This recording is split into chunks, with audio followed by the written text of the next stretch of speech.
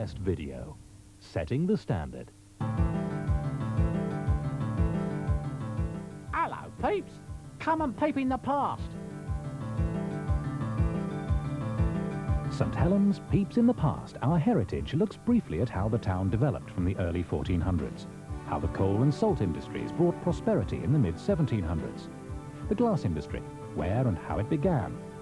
See the grand opening of Low House Church in 1929. Saints are going to Wembley, 1956. See the crowds again as Alan Prescott lifts the cup. Hear about the history of the club while watching Vollenhoven and other Saints legends in action. Policemen directing traffic in town. Helena House, do you remember the blowout? Elsie Tanner and Hilda Ogden are in town. Were you in the watching crowds? Hear about the Beecham story and how he gave his St. Helens workforce the bitter pill. The demise of the glass industry, the closure of Parkside Colliery, the new hope for the town with the opening of the M62 Link Road. All this and much, much more when you peep in the past.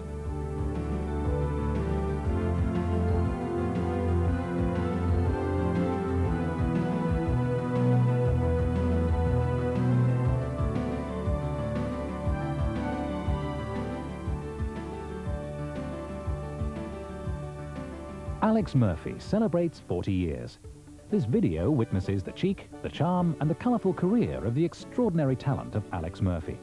It includes interviews with a host of legendary veterans and a star-spangled cast of after-dinner speakers. He was born a star in. Alex's many friends and colleagues, past and present, celebrate his illustrious, sometimes turbulent career. Hilarious stories never before made public, told by David Oxley, Ray French, Vince Corellius and Freddie Pye. He says, Freddie, we're going to have to tighten security up, you know, again, at Main Road. I said, why is that? He said, because the bloody players are still getting on the pitch. Journalist John Huxley interviews Alan Prescott, David Howes, Sergeant Major Eric Clay, Mick Morgan, Peter Fox, also Eddie Hemmings, rugby league commentator, Sky TV.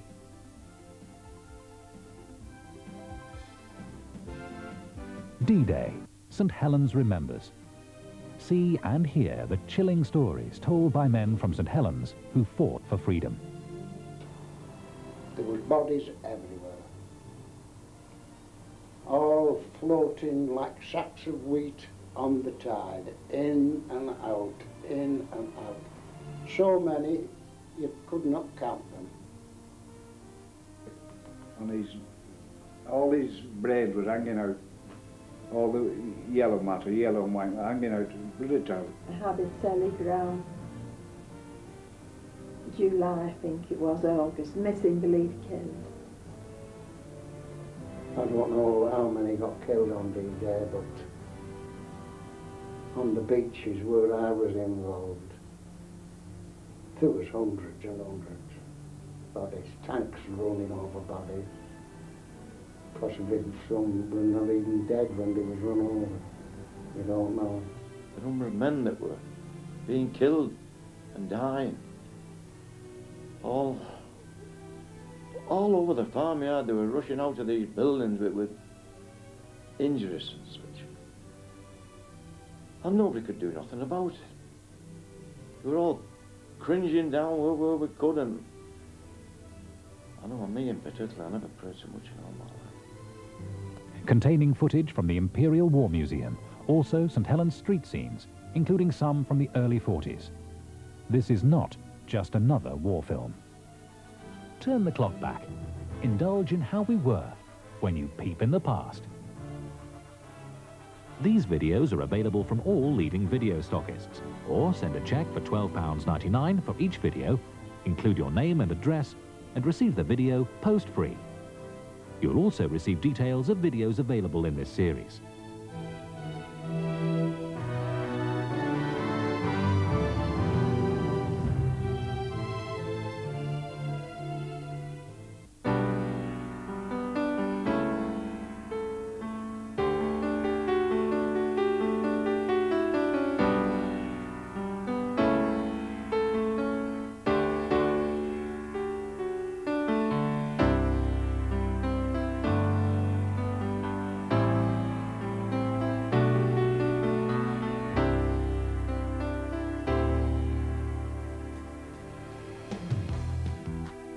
This wilderness is part of the M62 corridor, which came into being on October the 27th, 1994, when the new St. Helens link road to the motorway network was officially opened by Stephen Norris MP. Regeneration and development plans for this area have sadly been halted, and the promise of a new multi-screen cinema for St. Helens has been put on ice. It's seen by central government to be an out-of-town development, and they've called in the plans for consideration. There were once as many as 15 cinemas in St. Helens. Today, there are none. It's a century ago since the first moving pictures were shown in Britain. It took, however, several years for the first film to be shown in the town of St. Helens. The Edwardian Music Hall, the Hippodrome in Corporation Street, which was opened on October the 12th, 1903, began to show short films in 1907, between the acts that appeared there. The first purpose-built cinema didn't appear until some 8 years later. The ensuing years were to prove that cinema had become a popular place for family entertainment, and by 1939, the Hippodrome became a fully converted cinema until its closure in 1963. The Hippodrome later became a bingo hall, and still is today. By the late 50s, the lodger in the lounge, the television set, was about to replace cinema entertainment. It had become easily affordable to own a television, with advertisements in local newspapers offering newfangled hire purchase and rental schemes. Rotherham Radio of Ormskirk Street and Baldwin Street had, for immediate delivery, TV sets at budget prices, with weekly payments ranging from 11 shillings to 13 and 11 pence. Or for cash, you could own a top-of-the-range HMV model with fine touch tuning in a walnut cabinet for only £69, 17 and 6 pence. Even cheaper if you went to radio rentals at 8 and 4 pence average rental per week. A spokesman for Picturedromes Limited said that attendances have been falling for the last 3 years, and that more cinemas have closed in the northwest than anywhere else in Great Britain.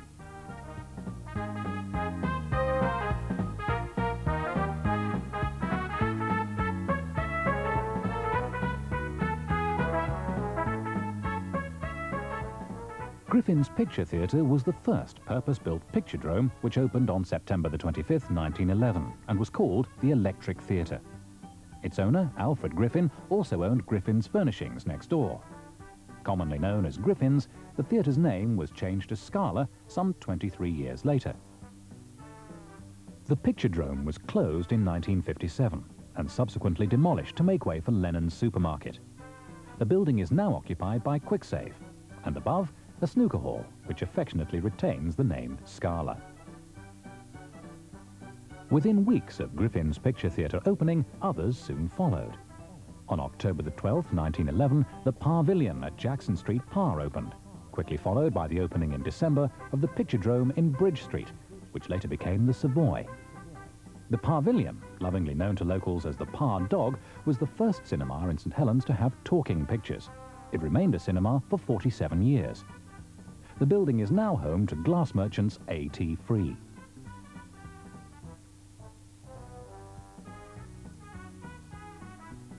By September 1913, St. Helens had added a further 6 cinemas for the benefit of the ever-increasing population of cinema-goers, bringing the total to 9. The Oxford Cinema in Duke Street opened on the afternoon of October the 10th, 1912. Amongst the crowded attendants were many of the town's dignitaries, who were specially invited to witness the opening performance. The Ocky, as it was nicknamed, closed in 1956, later becoming the Plaza, which played host to many of today's big names in entertainment, including the Beatles. The Plaza days when you used to go down, and the Beatles were always on the Friday, and more often than not we'd have to give them a shove after the Thames van they used to have, you know, so never started, wanted a battery. And then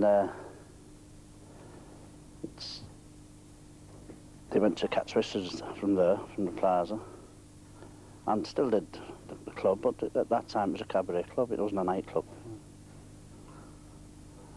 And I always fancied buying it. And Eileen Woods at the time was running it as the Plaza, and then Cindy's. And then she gave me a ring and told me that she was thinking of selling up. Mother was interested. So I said, yeah, I'd love to. And that's how I come to buy Cindy's. And I bought it with a lad called John Smith, who was now in Warrington, called Mr. Smith's. But we split up. It's about 7, 8 years ago. And I went on my own and I revamped and called it Lowe's.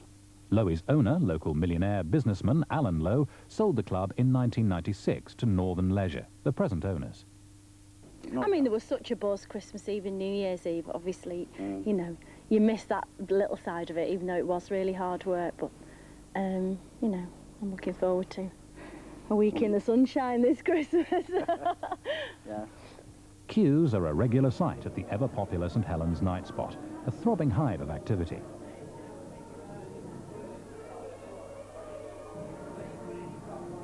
Plans are soon to be put in operation to completely refurbish Lowe's night spot, taking the club into the 21st century. Perhaps even a new name, or rather an old one?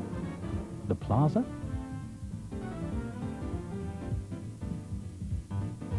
The Empire in Thatto Heath Road spanned 51 years until its closure in 1963. Another empire opened up the year after the Thatto Heath Empire on June the 2nd, 1913, in Junction Lane, Sutton. The 620-seat cinema became known as the Sutton Bug. Admission was a penny if you sat in the red seats, or twopence to sit in one of the seats among the 3 back rows which had armrests. The Bug closed in 1957. On the top floor of the Cooperative Building in Baldwin Street, a cinema was opened on August the 18th, 1913. Admission to the children's matinees, being only a penny, caused the properly built cinema with its sloping floor and tip-up seats to always be packed out, as all the kids wanted to go to the aptly named Penny Rush. The cinema closed after only 19 years. Sadly, the beautiful, characterful building was allowed to fall into decay after serving the town for many years as a department store, and was demolished in the mid-80s. Wilkinson's is the new resident on the Baldwin Street site. Haydock Conservative Club was once home to the Electroceum, which began showing films on September the 8th, 1913. And only a week later, another cinema opened at the YMCA, the Gymnasium. Casey Brothers Electrical Shop in Boundary Road used to be the Palladium Cinema, and still has, like many of the others, virtually the same facade as when it saw the opening on November the 15th, 1915. The Haydock Picturedrome is now Colin Dealey's car showroom. There were also 2 cinemas here in the grounds of Rainhill Hospital, which were used by patients and staff. When the hospital closed in September 1990, the vandals moved in and smashed the place to pieces. Even these 2 huge 35mm projectors couldn't be saved. A mindless thuggery of those who got here first, sort of that. 2 of the town's much bigger cinemas opened within days of each other. Thursday, October the 3rd, 1929, saw the grand opening of the Capitol Picture House, the largest in St. Helens. The Circle could seat 560, with a further 990 in the auditorium. And on the 7th of October, 1929, the Rivoli on the corner of Corporation Street and Hall Street opened its 1,350-seat Italian-style building. The Rivoli didn't last as long as the Capitol. It closed in 1965 and later became an EMI bingo hall. Still a bingo hall today, the Gala is in the ownership of Bass plc. Surviving only another 8 years after the closure of the Rivoli, the inevitable happened. Following in the footsteps of its many predecessors, the Capitol was forced to close in 1973. Later becoming JJB Sports, now YMCA and St. Helens Health Promotion. By now, the town had only one surviving public cinema, the Savoy in Bridge Street. Previously known as the Picturedrome, which had been a cinema since 1911 with seating for 520 people, the building then was no more than a long wooden hut, and the screen was just a brick wall painted white. Its owner, James Rylance, who also owned the Pavilion, changed the name in 1920 to the Savoy. The wooden hut was demolished on the 30th of June, 1934. A year later, just yards from the original site, the new Savoy, which had taken 8 months to build, was opened with seating for 1,467. A growing demand to win new and keep existing customers caused a major change when in 1978 the cinema converted to 3 screens. Disappointingly, this wasn't enough to woo people to the Savoy, and on August the 19th, 1993, the Savoy, now called Cannon, made front-page news in the St. Helens Star newspaper with the headline, "Shock Closure." The 14 staff have been served with redundancy notices, and the last films to be shown are St. Ivor, Jurassic Park, and Made in America. The film-loving folk in St. Helens had the final curtain dropped on their big-screen entertainment on Wednesday the 14th of September 1993. The cinema's owners, MGM Cannon, couldn't be contacted for comments on the decision. So-called out-of-town development regulations are causing St. Helens to remain a town without a cinema. With a distance of only several tenths of a mile from the Chaloncourt Hotel, Ravenhead Renaissance can hardly be called an out-of-town development. Wigan are pressing ahead with their multi-screen Virgin Cinema and leisure development, which would seem to be more of an out-of-town development, being much more than a mile away from their town centre, much further than the St. Helens scenario. Wigan is also fortunate to have 2 cinemas that still survive. Warrington has UCI Westbrook multi-screen cinema. Liverpool has several. Greenbank Development, the developers for Ravenhead Renaissance Leisure, will have to wait for the government's decision, as will the big screen goers of St. Helens, who at present have to travel or go without. Someone else who had to travel were CBS Television from America. They came here to Duke Street, St. Helens in the mid-80s, not to see a film, but to make one, about a local artist and personality known as the Egg and Sausage Artist, who was to feature in an American television program about eccentrics. Well, I've always wanted to become famous, and I was a portrait painter, but I didn't seem to get anywhere. And I decided one day I'd just have a blank canvas and just paint an egg in the middle. And I put that in my window, and everybody came to see it, and that's how things progressed. Just painting eggs on blank canvases, and then it materialised into sausages, and then eggs and sausages, and so on and so forth. And I seem to have made just a little bit of a dent here in St. Helens. My husband is a very talented artist, and he painted for many years, and we've managed to get this shop in the YMCA buildings, which had huge windows in it. And he did a lot of portraits of the mayors that were at that time, and even one of Prince Charles, and lots of lovely landscapes. And people just didn't look at them. He used to have them in the window, and there was only odd ones who'd look at them, and he got really frustrated about this. And one day he suddenly had this idea, and he painted just one egg in the middle of a huge blank canvas, and everybody started looking, and after that he just went on painting eggs, and then they led on to eggs and sausages and various other things. And he had crowds round the window all the time, and this went on for some years. And then he decided not to sell them for money, but for food. I didn't believe anybody would actually do this, but the first day he had them in for a couple of pounds of bacon. A lady came just after 9 o'clock in the morning with her bacon. Then they were bringing chickens and eggs and sausages, all sorts of things. And they seemed really happy to bargain and barter with them. He also went on to sell them for kisses and tickles, and this was quite funny really, because the ladies really wanted these paintings, but it took an awful lot of effort to come in.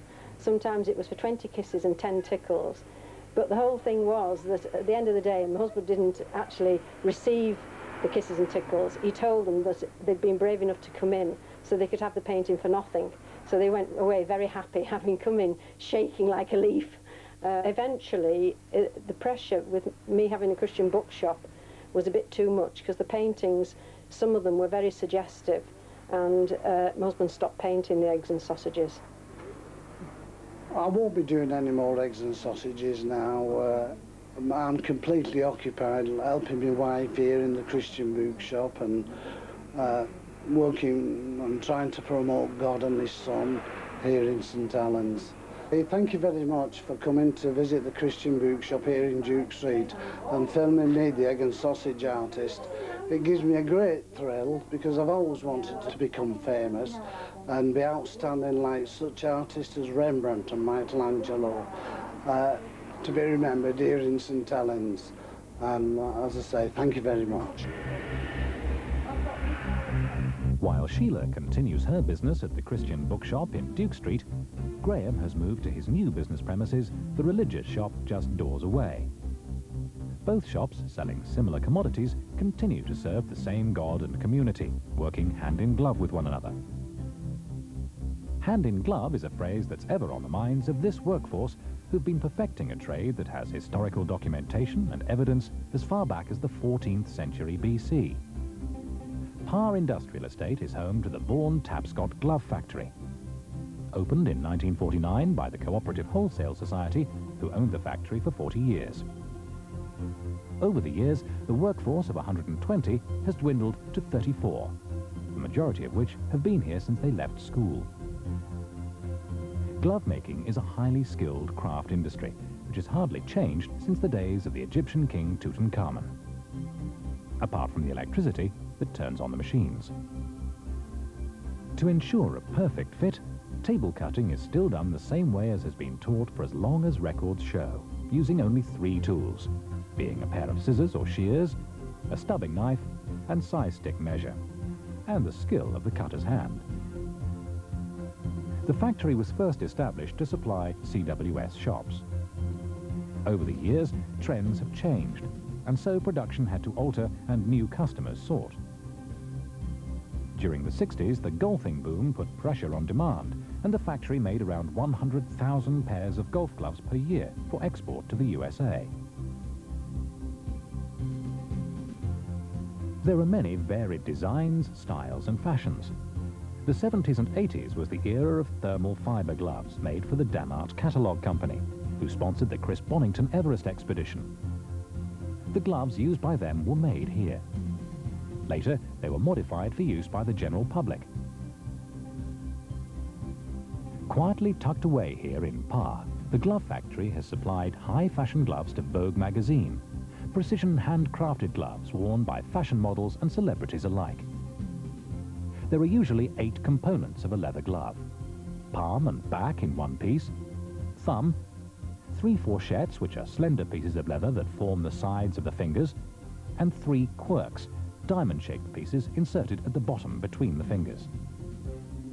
A rectangular piece of leather called a trank is cut by the cutter into the various components, according to the style and size required by the customer.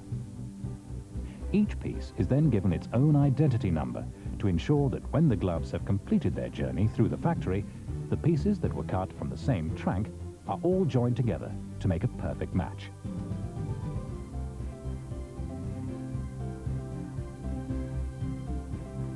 Glove making is one of the oldest crafts in recorded history, mentioned in the Domesday Book.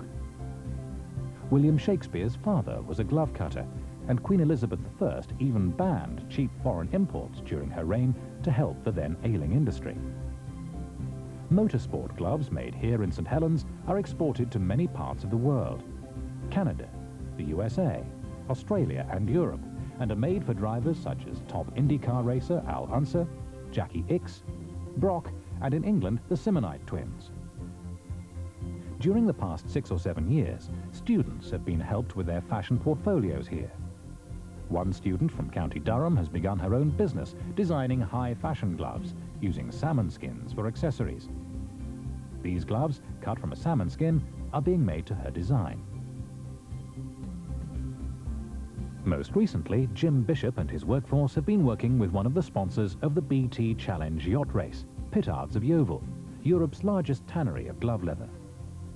After 9 months of sea trials, Vaughan Tapscott were commissioned to make the gloves and mittens for the 10-month race. Ready for pressing and polishing, these gloves complete the 20-minute journey around the various machines before going to be checked and packed, ready for delivery to the customer. There's a particular landmark in St. Helens that stretches skywards and can be seen from virtually all over the borough. It can even be seen from as far away as Warrington.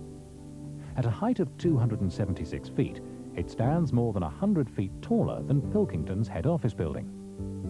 Most of us will probably pass it or see it almost every week. It's been there for over 30 years, but do we know what it is, what it's for, and why it's here? It was constructed by a Yorkshire company, Clayton Son & Company Limited, and was completed in 1968 as a result of demolition of gas holders on the original town's gasworks site. Due to newfound natural gas, manufactured gas was no longer required. The site of the gasworks is now the retail park. The waterless gas holder, technically referred to as a man, due to the 3 towns where its inventors lived, Maschinenfabrik, Augsburg and Nuremberg, is unlike the more common type of gas holder, such as the one at Pocket Nook, which rises and falls with the amount of gas inside them.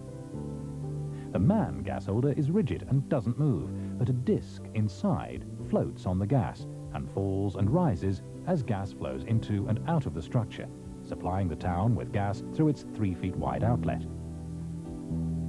The construction consists of 22 stanchions in a circle arrangement and has a diameter of 161 feet. It was one of 4 built about the same time, the others being in Liverpool, Ellesmere Port and Southport. Pimlet's great, good prize. I'm going there now, actually. Well known in St. Helens and everywhere, aren't they? Pimlets.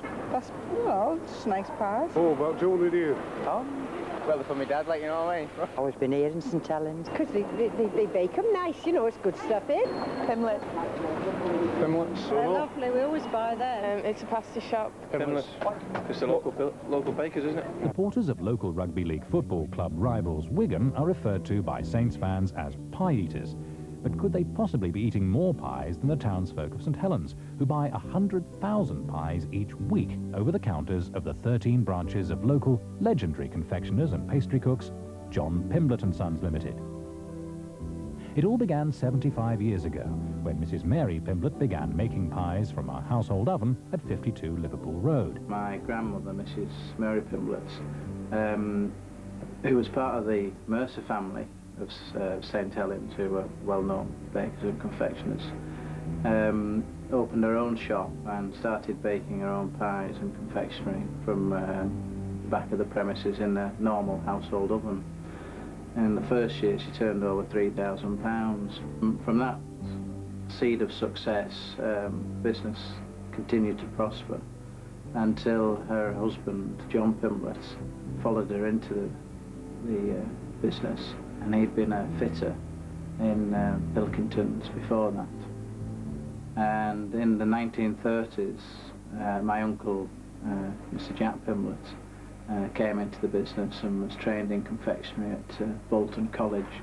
In the 1950s, my father, who'd previously been a solicitor, Mr. Kenneth Pimblett, joined the company, and it was then we became a limited company, and became John Pimblett & Sons. And it was also the time from the end of the 50s through the 60s that the business actually started to grow and develop over the whole of St. Helens. The bakery is a thriving hive of activity from as early as 6 in the morning, much the same as in the early days at Liverpool Road, where the success story began.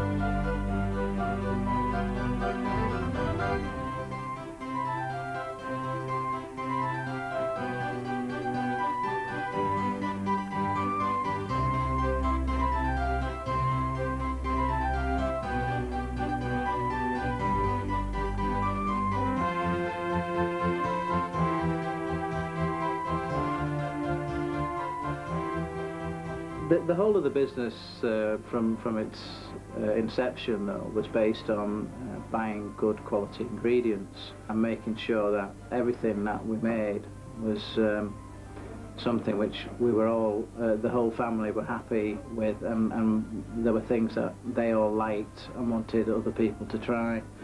So all the recipes of the pies and confectionery, which we started with in 1921, are still used today. So certainly the steak pies and the meat and potato pies, which were the front runners in 1921 and still are the front runners today in 1996, are made in exactly the same way, to the same recipe, just in much larger quantities. And again with vanilla slices and custard, which are renowned throughout the town as well. They're still made with fresh eggs and sugar, and still made to the exact same recipe. Even this mixing bowl is reassuringly similar to that of John's grandmother, Mary Pimblett. The only significant difference is the automation, necessary to supply the ever-increasing demand for us pie eaters. Someone else celebrating a 75th birthday anniversary are St. Andrew's Scouts, and they've even got a celebration cake, though not a Pimblett's one. It's been specially made by Scout leader's daughter, Rebecca Smee. Scouting, which began as an experiment in 1907 when Robert Baden-Powell ran a successful camp for 20 boys from different backgrounds, started here in 1921, and today the troop is as strong as it was 75 years ago. Probably the most dramatic evidence of the changing face of St. Helens, with its multi-million-pound central redevelopment scheme in the mid-70s, was in the market area. By January 1975, the town, which had had a weekly market since 1780, had not one but 3 markets, one at Earlstown and 2 in Old St. Helens. St. Mary's Market opened in October 1972, and work on the Tontine Market was at such a stage that trading could begin in January 1975. There's a bright future for shoppers, said Councillor Gerald Baxter, chairman of the Market Subcommittee. There's been a big demand for stalls, he continued. The entire market area is steeped in history. When Market Street was constructed in about 1800, a site was left at its junction with Church Street for market traders. Women would stand with baskets containing farm produce for sale. There was a stout form at this junction, where they would sit or place their baskets. In 1843 to 44, the winter was so severe it caused the Society of Friends, with their accustomed regard for their fellow men, to build 2 wooden sheds along the length of the square so that traders could shelter. The area eventually became the Market Hall in 1870. By the late 1880s, the covered market was formed.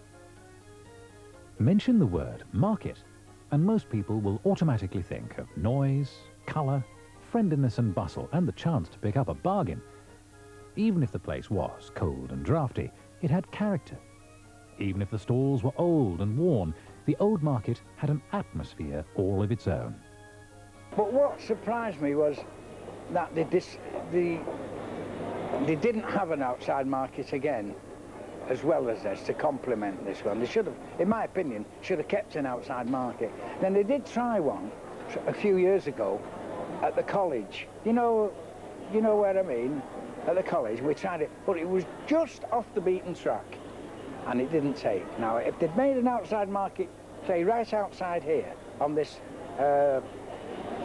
delivery place there, it would have been ideal. It would have attracted people. Because, you know, and you'll find that a lot of councils are looking for markets to attract people in, aren't they? But if they were in the street or adjacent to the market, it'd be great. I still get customers that bring a lot of atmosphere to my stall, because they talk about those times. They're brilliant. But no, it's not the same as the open market, no. It was only 3-day trading, so people used to sort of, I've got to go down to the market to get me fruit and veg. We don't have a fruit and veg stall on this market now. There isn't any survived. They've all been taken over by the supermarkets with the fruit and veg, being able to pick their own. So we've lost that atmosphere where all the fruit and veg used to be, you know, sort of everybody shouting the wares, if you would. We don't get anybody shouting the wares. We're not allowed to shout our wares now, where they could shout, you know, 6pence a pound, get your grapes here, and that was sort of the outside market, and I think when the older people say we miss the outside market, I don't think it's missing the bargains, it's just missing the atmosphere. They don't have the atmosphere that that one did. And there are still characters around, as there were years ago. In fact, a lot of my customers, my mother served them when they were probably my age, so we go back a long way. I'd run errands, bring cups of tea, go for lunch. Lunch being what? A piece of toast, a sandwich? Yes, I'd chat to other traders and generally make a nuisance of myself, I suppose. Thank you. Anything else, my love? First started in Luxmoor Lane, sausages, bacon, and then we came in here in 75. We had a few shops and ended up just having this one, keeping this one. The old market is where the multi-storey car park is now. And we had concrete stalls with roofs on. Oh, a typical open market, of course it was, yeah. Bit of a wind trap over there, though. When it winded, all the bloody rain blew in and everything, you know. But I quite enjoyed it, actually. Markets were at the peak then. They had an art of setting all their apples on a nice slant and everything looking good. I know they used to take one or two from the back that was sort of bruised and damaged, and I don't think that did the fruit market any good. Over the years, people have got shrewder. They like to say, I can pick my own apples in the supermarket, I can pick my own oranges. If I get a bad one when I get home, I've only got myself to blame. They pay more for it, but it is better. It is better. But as I say, it's gone. They'll never come back. It was more cosy. Okay, being in here, it's warm, ventilated, goodness knows what. But the camaraderie of the people has been lost somewhere along the line. Maybe life is just harder in general. Maybe it's the same in other places. It was more, I don't quite know how to explain, perhaps more family orientated. The market superintendent would come around. He was a friend of everyone. If you had a problem, you could see him. These days, we have a market manager who we don't even know. It's just some bods in the offices that run this place. As I say, the market superintendent was always very approachable, always came around to say good morning before he came to collect the rents. But no, these days it's a business run from up there, and we don't know any of them. Always got a cup of tea on the market when I came, always. But there was a tea stall on the old market, I don't know if you remember there. There used to be a tea stall on there, everybody used to go for a cup of tea there. Burkles. Well, the atmosphere was different. I mean, it wasn't run by the town hall, it was run by a market superintendent, and he did his job, and the market was just square, the atmosphere, and then we had all the fruit stalls on the roadway, and the market was just packed. People were still buying at 7 o'clock at night. We used to have the old telly lamps. The first time I went to an open market with a nice big hot mug of tea, it was winter, and a bacon butty in that hand. And that's my fondest memory, more than anything else. I thought, this is so... And then the outside market was great. We still have a laugh and a joke. You see, I've still got my 40-year-old sign there, Dirty Dick sign, all stolen property. And I still get a laugh. And we try and run it like an outside market, although we're indoors. So I remember it as being very friendly, behind the Savoy.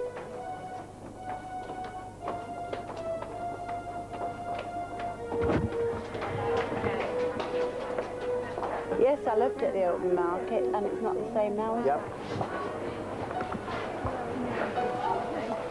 They're going to build an outside market here. It will never be the same as the old outside market.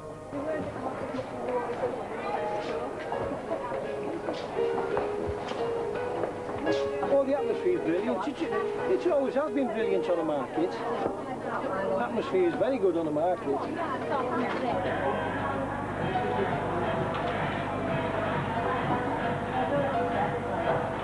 I don't know why, but I think you torn the heart of the town when you moved.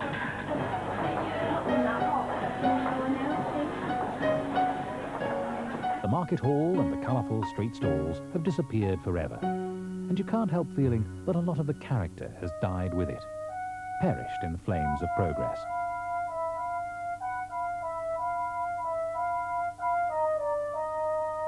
It seems that not only time is marching on, the traders here at St. Helens Market are also being asked to march on yet again for redevelopment.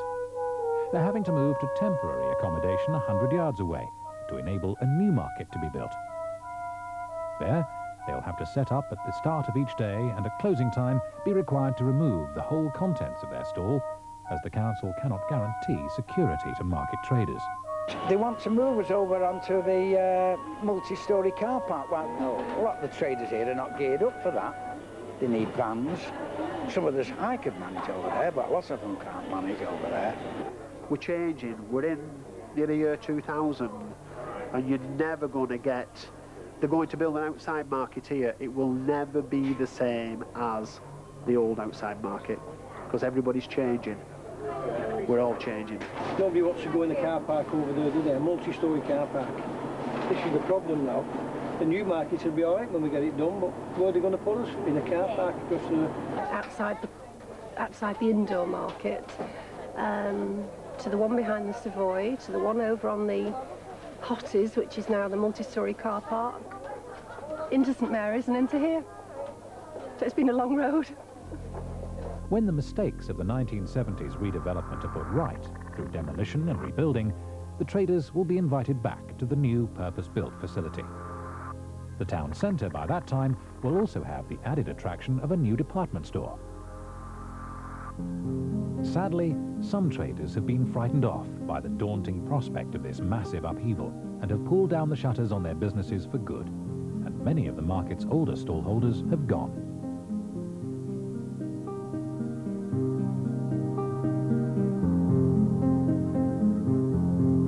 A familiar sight around St Helens, Pilkington fiberglass lorries trundling in and out of their Borough Road transport depot on a daily basis. Company restructuring and streamlining at Pilkington's meant that by 1986 the depot was closed and the red and cream loft insulation carriers disappeared, although the fiberglass operation continues with present owners Owens Corning at Ravenhead.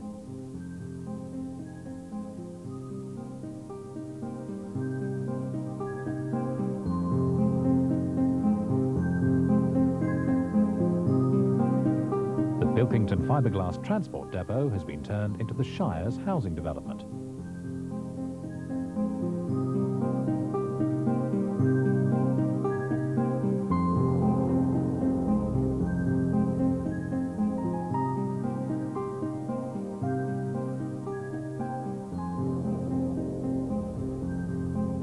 Although part of a house at Peasley Cross gave way to the humble origins of the cottage hospital there in 1873, there wasn't a hospital in St Helens until 1884, when on September the 15th, Hardshaw Hall, which had been donated by the Cottam family, was opened by Cardinal Manning as the Providence Hospital. The Roman Catholic order of nuns, the poor servants of the Mother of God, who were to run the hospital, had previously been nursing from 1882 at a house in George Street, later to become a gents' hairdresser's. The building is still standing today.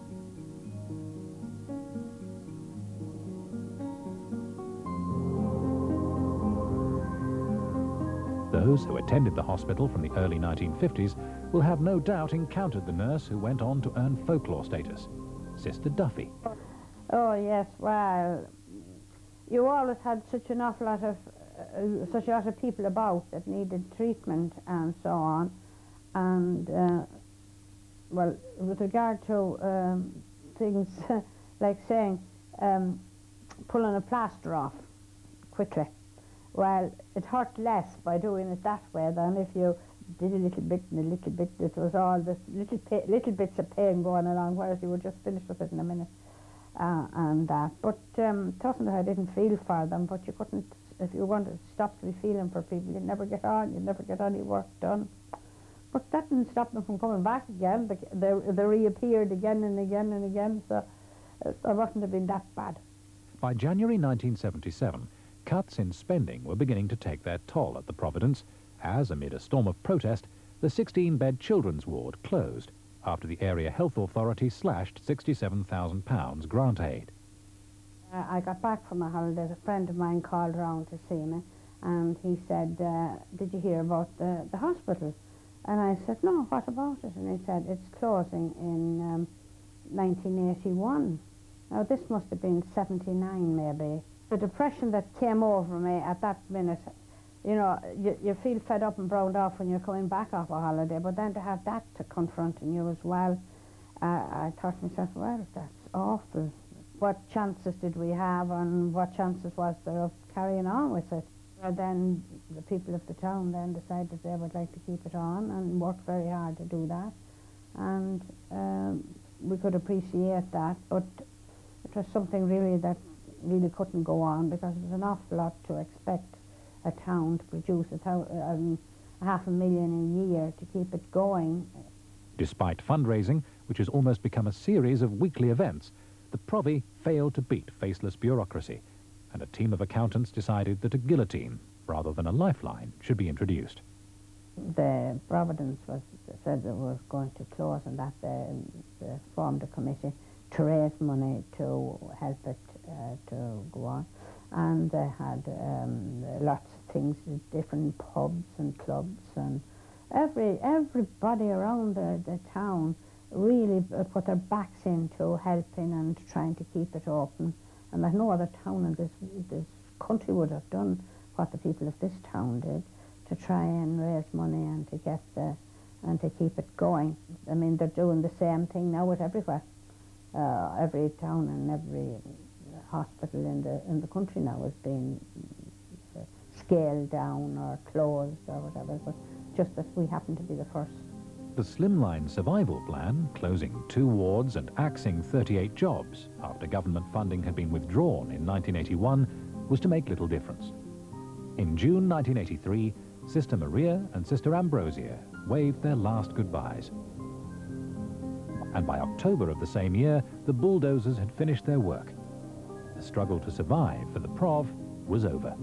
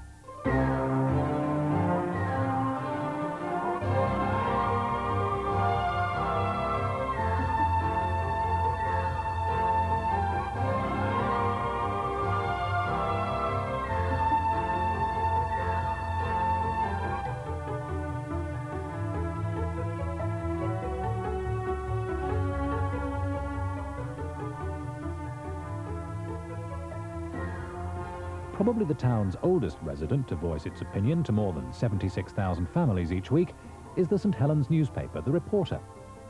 It's been bringing news reports to us since 1859. In 1877, John Culshaw moved his head office to St. Helens. The first time the paper appeared as the St. Helens Reporter, however, was in 1888, printed and published by Culshaw & Co. at 23 New Market Place. By 1894, the St. Helens Standard and St. Helens Chronicle had been acquired by the Reporter, and in October 1896, Culshaw & Co. moved to more commodious and central premises at 3 Hardshaw Street. A new company, the St. Helens and Prescott Reporter, was formed in 1897, but later met with problems and in 1906 went into liquidation. A new limited company was soon formed, with Mr. W.G. Gentry appointed as editor to the newspaper. In November 1906, the Reporter, in its new premises at 73 Church Street, told its readers, "Be sure you get your Reporter on Friday. It will mark a new era of journalism," boasting 96 columns for a penny. The lease at the Church Street premises, due for expiry on December the 31st, 1958, meant the Reporter looking for a new home, as the owners wouldn't extend the lease. The Hardshaw Bakery in College Street was secured, and after spending a colossal £80,000 on rebuilding and refitting, the Mayor, Councillor Rex Winter, opened the new office and works. Guests at the opening ceremony were eager readers of the special souvenir edition as it came off the press at the rate of 30,000 copies an hour. By 1961, and with the acquisition of more local newspapers, it was felt that the name of the company didn't reflect sufficiently the wide interests of the organisation, and in March of the same year changed its name to South Lancashire Newspapers. The Reporter by now had a circulation of 33,000 a week. The mid-70s brought revolutionary changes to the printing works in College Street, as the huge linotype setting machines were phased out with the introduction of photo composition. The St. Helens Star was launched in summer 1973. After agreeing to disagree with managing director Billy Gentry, Malcolm Smith, then advertising manager, left the Reporter, taking with him other members of staff to begin the town's first free newspaper. In 1978, Patsy Gentry, daughter of Billy, took over as managing director, staying with the company until 1991, when the title was sold to United Newspapers. Shortly afterwards, College Street was seen to be too far from the town centre. It was closed, and a more central location became the new home for the Reporter, with Terry McGee, its present editor.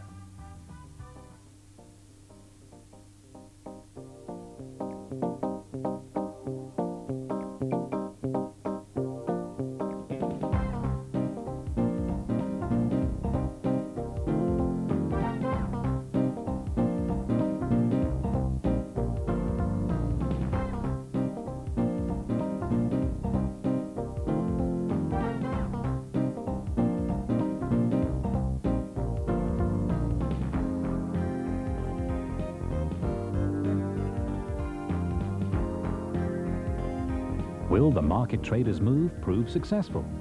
Is there a place for markets for today's modern shopper in the age of supermarkets and self-service?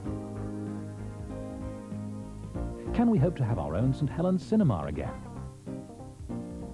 Will Loews go back to being the plaza? Will the real pie-eaters please stand up? We can't look into the future, but we can always peep in the past.